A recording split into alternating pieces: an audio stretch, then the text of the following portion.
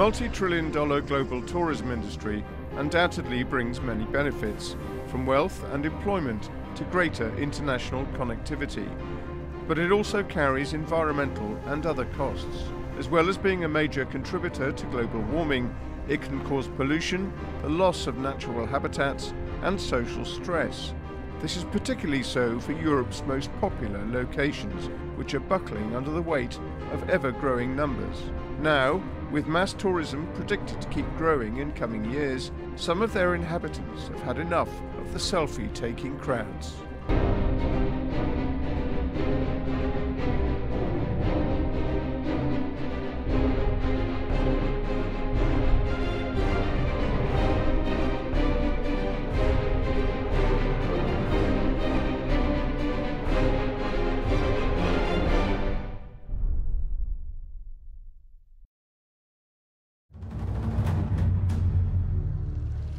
Jeg har faktisk aldrig været i Dubrovnik før, og alligevel så virker det utrolig velkendt. Og det skyldes nok, at byen den har lagt kulisser til en Star Wars-film, en ny filmatisering af Robin Hood, og ikke mindst den nok mest populære tv-serie lige nu, nemlig Game of Thrones.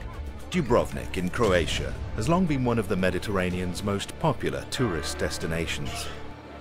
But after scenes from the TV series Game of Thrones were filmed here, more tourists have been coming. We've rented an apartment in the oldest part of the city, where one of the most iconic sequences was shot. Det er simpelthen trappen fra Walk of Shame her.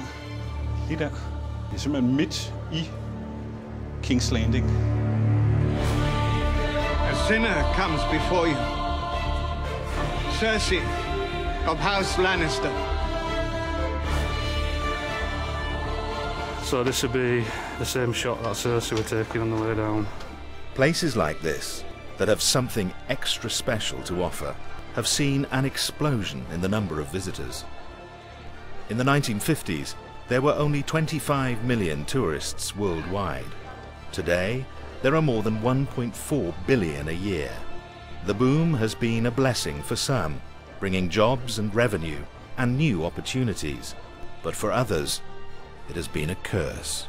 Det er ikke et problem om 1 gjør eller 10 gjør eller 100 gjør. Du kan jo få 1000 for dagen. And now, a new, so-called set-jetters phenomenon is boosting global tourism. People choosing a holiday destination as a direct result of seeing it in a movie or on TV. Do a selfie. A selfie. Gary and Jenny are two such set-jetters from Leeds, England. It's amazing to see, like this Walk of Shame part, and it's just to see the locations, that you know, the views, that you can see them in real life. So you're getting whipped saying shame, Shame. Shame. Shame. It's an amazing walled medieval city. It's a brilliant location for Game of Thrones and King's Landing. I know a lot of it was computer generated, but there's a lot of places around here where it's actual scenes. And we will stop here again, but I will just kindly ask you to occupy only one side of the bridge. I will tell you what these landmarks are. Only 1,500 people actually live in Dubrovnik's Old Town, a UNESCO World Heritage Site. But last year, 1.3 million tourists came to visit. House of Undying. House of Undying, exactly, but do you know the location? It was up there. You done your homework. Everybody likes it at the moment. It's probably one of the all-time greatest shows ever made. High It's budget. massive in UK. He's obsessed. Passion. He's very obsessed. He knows every character, everything that's going on. It's clear what being here means for the die-hard fans of the cult series. But overall, the city is now bursting at the seams. It's just so packed. It's all tourists now, isn't it?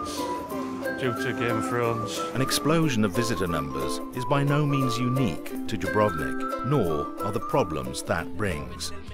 Mass tourism may have some obvious benefits, but in recent years, many of those on the receiving end of the influx have had enough. In Venice, there have been noisy demonstrations against overcrowding and its toll on the city's fragile ecosystem. In Thailand, beaches have been closed because of environmental damage. In Barcelona, tourist buses have had their tires slashed. So, these are the two. In Austria, the annual tourist season is gathering pace. Good afternoon, my dear. This is Hallstatt, a village in the Alps, which in a short time has become one of Europe's most popular destinations. Hallstatt stands for beautiful landscape. Just under 800 people live in Hallstatt, but every year more than 1 million tourists flock here for the remarkable scenery, and the numbers, especially from Asia, keep rising. Hui and Ling are sisters from Singapore. They're on a month-long vacation around Europe. They share photos from their journey on social media. That's the scenery. Visiting Hallstatt was on top of their list. I just want to see the beautiful scenery. I saw it from internet. It has those photos for the fall season, and I just want to witness it with my own eyes. Very pretty. Sie können da nicht stehen. Sie müssen wegfahren. Sie können da nicht. Here only inhabitants. Hallstatt's mayor, Alexander Scheutz, is desperately trying to handle the crowds. So, stop. Geht schon. So. Der kann da nicht reinfallen, außer er wäre ein Hallstätter. Ja? Und trotzdem probieren sie es. But the mayor isn't complaining. A few years ago, his village was dying. Haben wir ein Glück gehabt, weil kein Einheimischer gekommen ist, weil die hätten schon wieder gekupft, nicht? Und die hätten sich geärgert schon wieder. Nicht? Dann wünsche ich noch einen schönen Tag in Hallstatt. Die Abwanderung war sehr groß, die Jugend ist alles weggegangen und das hat sich geändert. Modern tourism really took off in West Europe in the 1960s, when the middle classes first gained the spare time and money to go on package holidays. Rundt regnet hver 20. dansker vil på charterferie i år. Skal det være en billig rejse? Så billigt som muligt. Det var sådan en afbestilling, jeg fik billigt lige nu. Jeg får den for en time siden. What was once a luxurious experience, only to be enjoyed by the rich, is now relatively commonplace. These days, taking a plane is like catching a bus or a train, and not much more expensive. Cheap flights have given tourism a huge boost. In the last decade, global airline passenger numbers have doubled as a consequence to more than 4.3 billion a year. And it's no longer only those from the richest nations who are traveling. People from all over the world are now on the move. For Hui and Ling, and for most of the tourists here, the journey has one purpose: to shoot as many selfies as possible.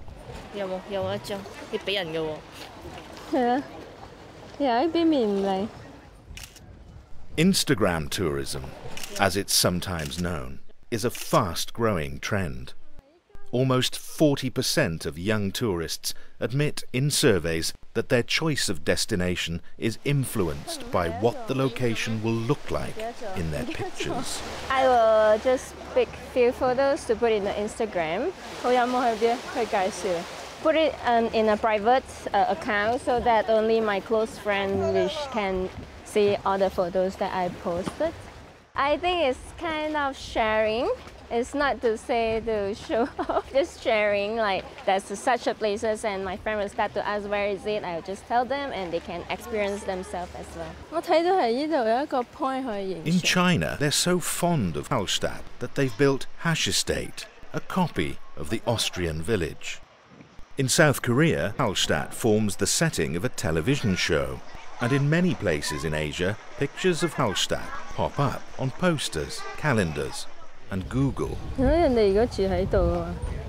For my friend, they say you must visit Austria because it's really beautiful. So when I search Austria, this picture come into the internet, and I just dig into it and see the name is Hallstatt.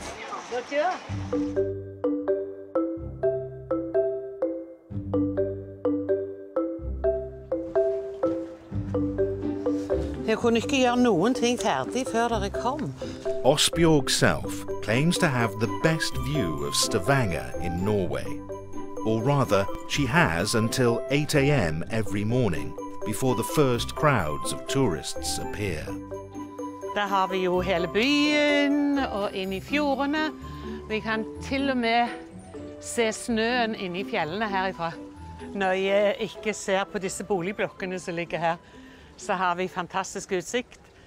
Og vi skal ha i løpet av sommermånedene skal vi ha 250 skip inne.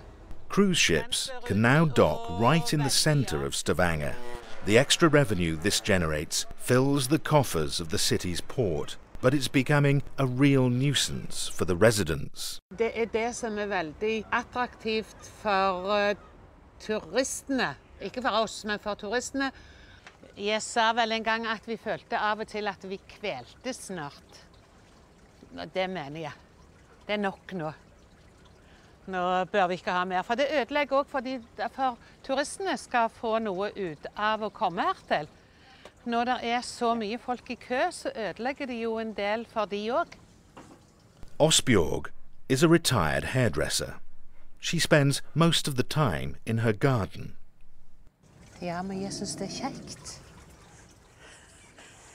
Det Doffen! She and her husband bought their dream house almost 2 decades ago. In those days, the number of tourists wasn't an issue. Men i løpet av de siste 17 årene så har det bare steget og steget. Det var en turist en gang som fortalte meg at hvis jeg tok 50 øre for, eller en krone for hvert billett, så hadde jeg vært rike. Around 350,000 cruise ship passengers will visit Stavanger during the season this year. Local businesses welcome the money they bring, although generally seaborne tourists spend less than others because they have everything they need on the ship. Det ikke de som har små butikker som hadde trengt det, små restauranter som hadde trengt det. Det ikke de som tjener noe videre på det. Det havnevesenet, disse herrene småbåtene, busselskapene og guidekompaniene. These people for a whole day have got their view blocked. Yeah. And I don't know how many other cruise ships come in daily. $250 a year. Really? Really? It must be weird for them, or taking pictures of their houses. Yeah, but it is what you expect when you live in a cruise ship town. Yeah, that's why we don't live on it, I think. Et sted må det være en stopp. Og det punktet har vi kommet til for en stund siden.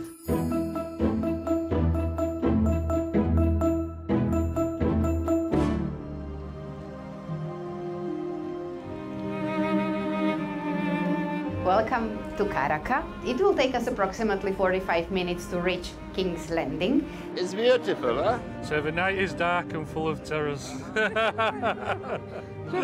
People are happy because you know that what you gave them wasn't just an empty story. It was a good story. It was honest story. Aren't you helping turning Dubrovnik into some sort of a Disneyland? Well, that's what we are trying to avoid. You know, Dubrovnik is becoming Disneyland-ish, regardless of the Game of Thrones. So you have an opportunity to sail on a ship that Daenerys Targaryen used to cross a narrow sea, and that was filmed on the front deck of our Karaka.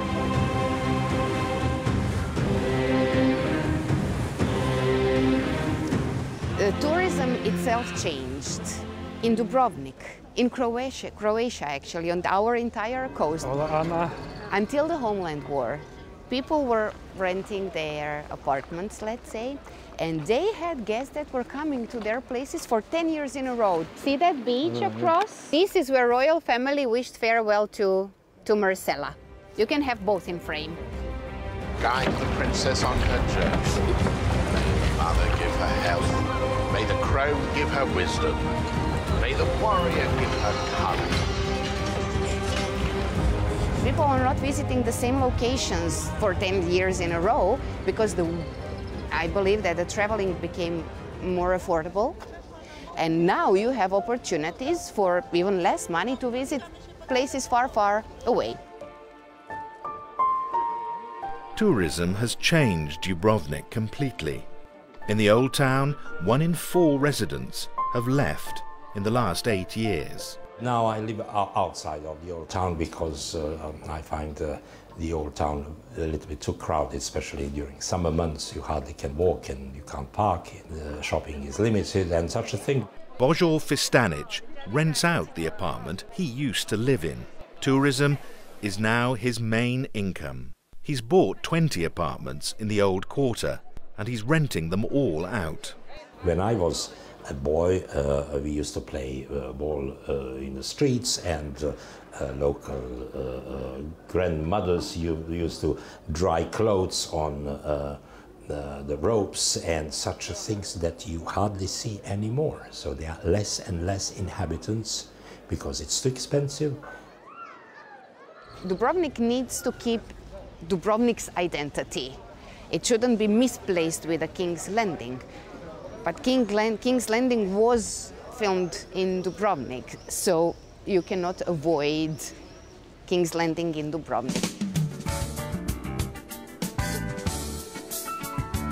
In Hallstatt, the municipality cashes in every time a tourist parks a rented car, checks in at the hotel, or even when they use the public toilets.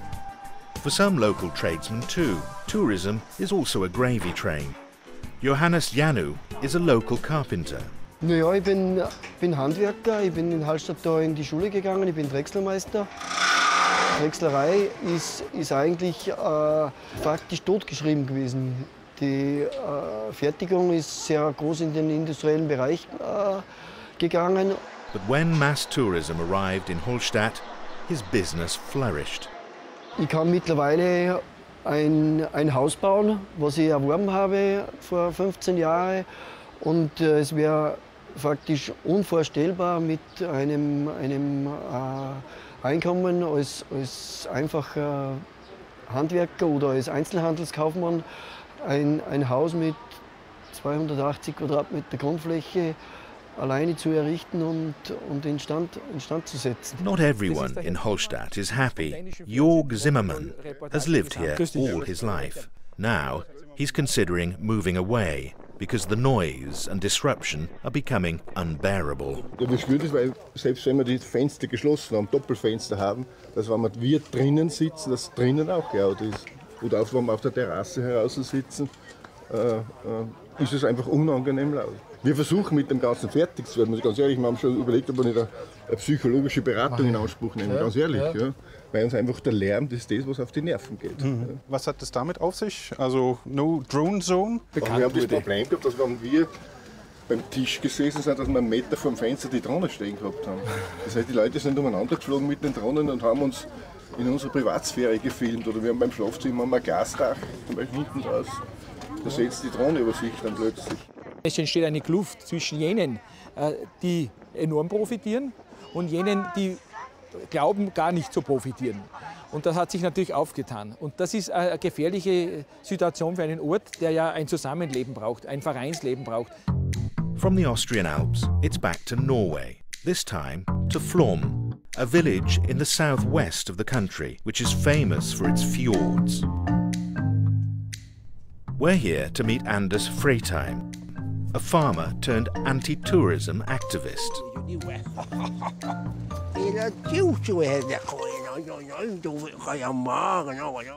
sier 3 år siden, det har vært siden svartedauden. Det har vært så lenge med skriftlige kilder.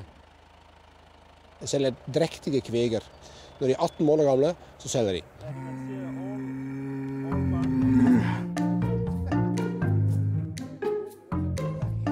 Formiddag, og det er jo flott og hoete. Ja.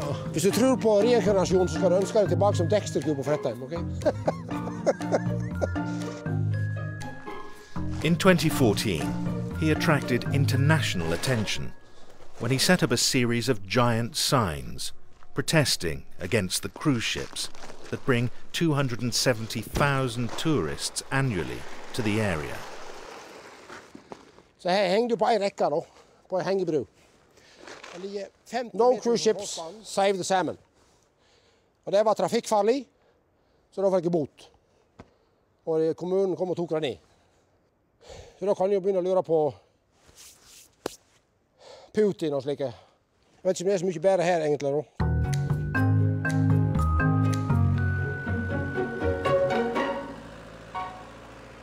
Vi har mer turister med per fastboende enn Venezia og Barcelona.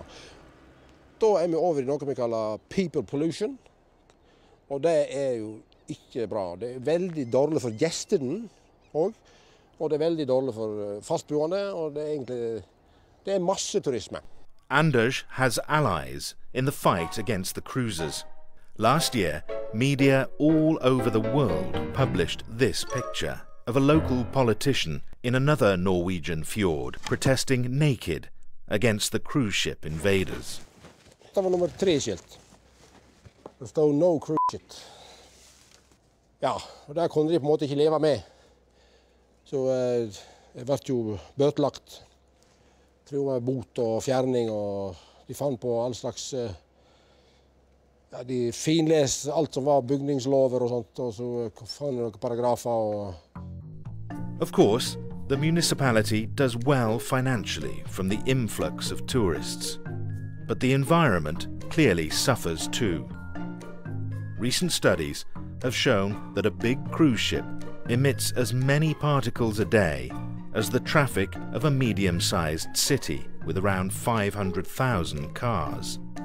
And what's more, the vessels release up to 3 times more CO2 per passenger kilometre than an aircraft.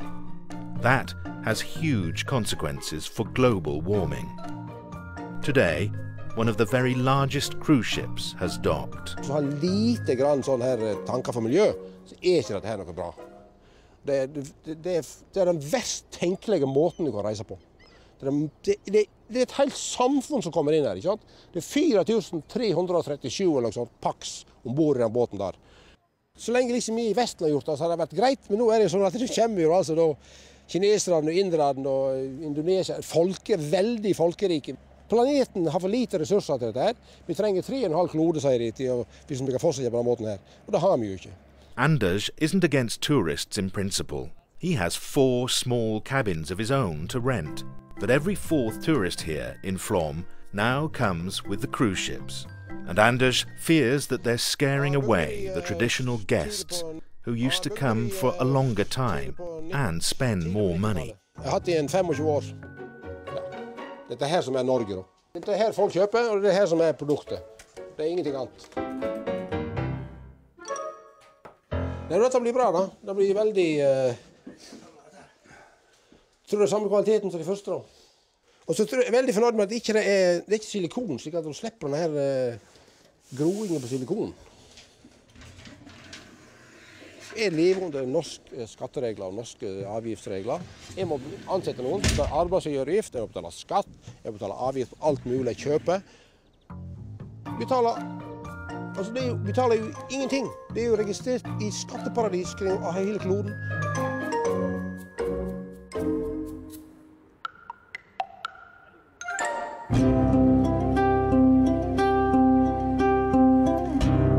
What kind of Game of Thrones cocktails do you have? So we do the Jon Snow. Okay. It's quite yummy. I definitely suggest that one. Yeah. Back in Dubrovnik, one can, of course, also find a bar with a Game of Thrones theme. I just got a Jon Snow. What's that, a Jon Snow? And the themed cocktails are, naturally, served with an episode of the hit series. Most of my friends call me a Game of Thrones geek. My wife is going to be really angry that I'm watching this here with you and not with her. There's nothing to suggest that mass tourism has reached a peak yet, here in Dubrovnik or in the rest of the world. It's a gigantic global industry that's only going to keep on growing. If you respect the laws and you respect the buildings and you don't cause any damage, then I don't see the problem. You've just got to be respectful. But shouldn't we all think a little more carefully about how and to where we travel? I'd like to go to Morocco, I'd like to go to the locations in Spain and Northern Ireland as well. Or perhaps each of us has to choose whether to be among those tourists who leave scars on the places we visit, or stay at home in front of the TV. As long as I keep enjoying it, I'll keep doing it.